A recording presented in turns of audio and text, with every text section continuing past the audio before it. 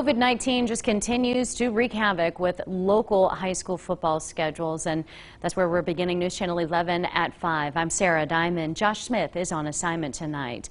Another schedule change. Word came just before noon today. Unicoi County High School's game against Chuckey Doak, scheduled for tomorrow, has been moved to a later date. The game between the Black Knights and Blue Devils will now be played October 23rd. Chuckey Doak reported at least one positive COVID-19 case in its football community. The Black Knights game against Granger, scheduled for next Friday, October 9th, has also been canceled.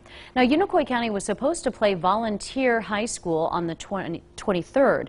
Smith said that game will be canceled because the two teams are not in the same region for playoff standings. Chuckey Doak had a bye week scheduled that week.